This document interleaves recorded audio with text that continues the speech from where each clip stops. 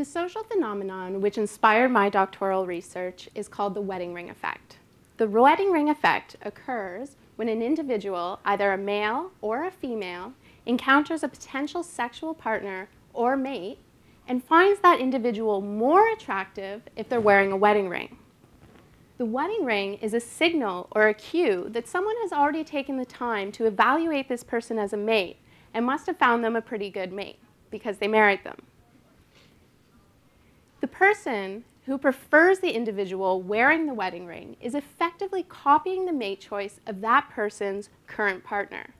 Now, mate choice copying can be very beneficial to the individual copying because it reduces the costs associated with searching for and evaluating your own mates. However, it is not beneficial for the individual being copied. And this is especially true if you're a male, as competition for females increases with male mate choice copying, and it reduces the likelihood that your sperm will fertilize her eggs. So I wanted to know, to avoid mate choice copying, will males change their behavior or hide their true mate choice in order to prevent other males from copying them? This change in behavior is called the audience effect. Now, to do this, I use the common model species, the Trinidadian guppy. The Trinidadian guppy is commonly used in studies of evolution and mate choice.